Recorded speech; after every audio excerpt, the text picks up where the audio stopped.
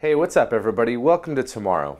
So, I actually struggled a bit to decide what to talk about for my final SpacePod of 2016.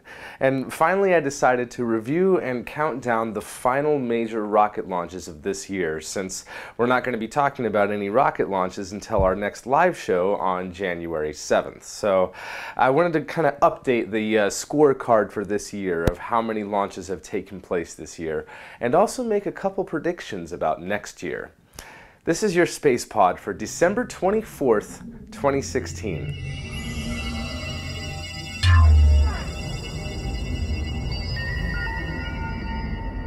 So first up, we have an Atlas V launch, which launched the EchoStar 19 communications satellite into a geosynchronous transfer orbit. 3, 2, 1. We have RD-180 ignition, and we have liftoff of the United Launch Alliance Atlas V rocket carrying EchoStar 19. This Atlas V launched on Sunday, December 18th at 1913 Coordinated Universal Time from Space Launch Complex 41 at Cape Canaveral, Florida. This particular Atlas V was in the 431 configuration, with a 4-meter payload fairing, 3 solid rocket boosters, and a single-engine Centaur upper stage. Now the payload, the EchoStar 19 satellite, also known as Jupiter 2, is a high-capacity communications satellite which will be used by Hughes Network Systems to provide broadband internet access across North America in remote areas that don't have access to fiber optics.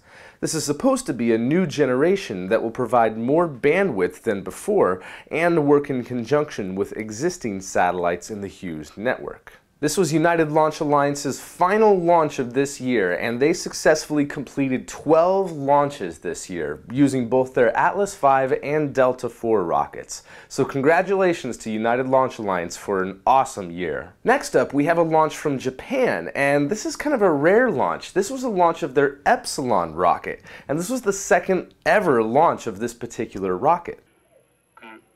SMSJ 点火 Solid Motor Side Jet Ignition.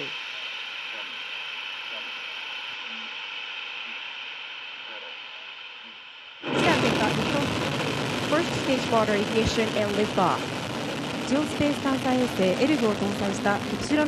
This launch took place on Tuesday, December 20th at 1100 Coordinated Universal Time from the Uchinura Space Center on the southern Japanese island of Kyushu. Now the Epsilon rocket is a really interesting rocket. It's a 3-stage solid rocket, the first stage of which is based upon the solid rocket boosters that are used on the Japanese H-2A rocket. The upper stages of the Epsilon are actually upgraded versions of the upper stages that Japan used to use on their now retired M5 4-stage all-solid rocket. Now the payload for this mission was the ERG satellite, which is an acronym which stands for Exploration of Energization and Radiation in Geospace.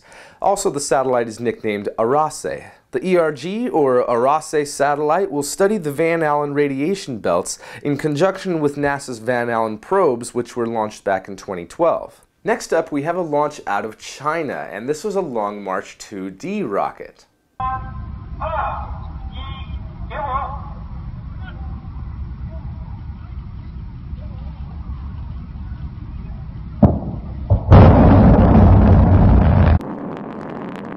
This 2-stage liquid booster launched on Wednesday, December 21st at 1922 Coordinated Universal Time from the Jiquan Satellite Launch Center. The payload for this mission was the TANSAT satellite, which is designed to track greenhouse gases in Earth's atmosphere, and it will generate monthly maps of where the densest carbon dioxide levels are distributed worldwide. Next, we have an Ariane 5 rocket which also launched on Wednesday, December 21st, just 68 minutes after the TANSAT satellite. 3, 2, 1, top. Allumage EPC. Allumage des EAP, décollage.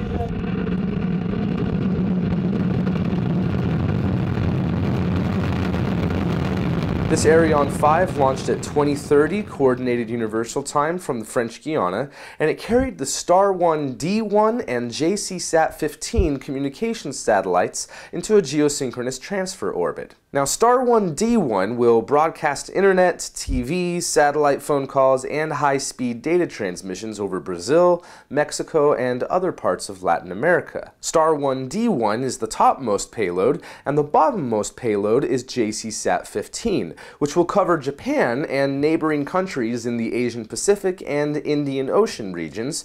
It will also replace the NSat-110 communications satellite, and JCSat-15 will broadcast satellite TV, as well as provide maritime and aviation connectivity. I also love the way that Arianespace does double satellite rideshare launches like this. It's so cool to see, and I really like the payload fairing within the payload fairing. Now, there's only 2 more planned rocket launches before the end of this year, both of which could be Chinese launches. The first of which would be another Long March 2D rocket, the 2-stage liquid fuel rocket, that's scheduled to launch on December 26th, the day after Christmas. And that would be launching the SuperView 1 and 2 Earth observation spacecraft. And then they have one more launch, which has still yet to be decided. That would have to happen before December 31st. And that would be a Long March 3B rocket, and that would hopefully be launching the TJS-2 spacecraft, which is actually an experimental spacecraft to test new types of broadcast communication technologies. What those technologies are, I don't know. I don't have that much access to the Chinese Academy of Science. So, let's get into the final count of how many successful orbital rocket launches took place this year. Coming in at first place, the United States had 22 successful orbital launches this year.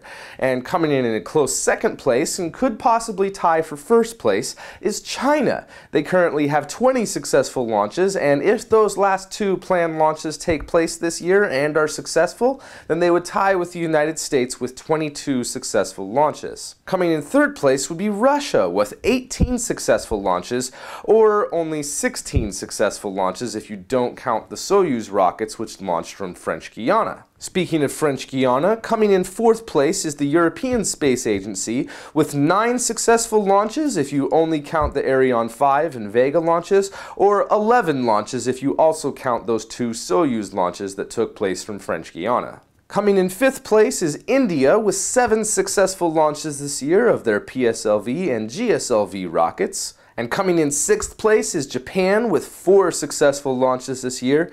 And tying for last place is North Korea and Israel with 1 successful launch apiece. Now, there was also quite a few successful suborbital launches this year, but the ones that I only really wanted to highlight were the 4 successful launches of Blue Origin's New Shepard rocket, and especially that last and final flight of that particular New Shepard rocket was just amazing. To have the launch abort of the capsule and still successfully land the rocket itself. That was just an amazing flight. Which brings me into predictions for next year. Based on how much Blue Origin surprised us this year with their successful launches and their email updates and being a lot more transparent about what they're doing and the activities that they're up to, I'm really looking forward to next year and the progress that Blue Origin makes.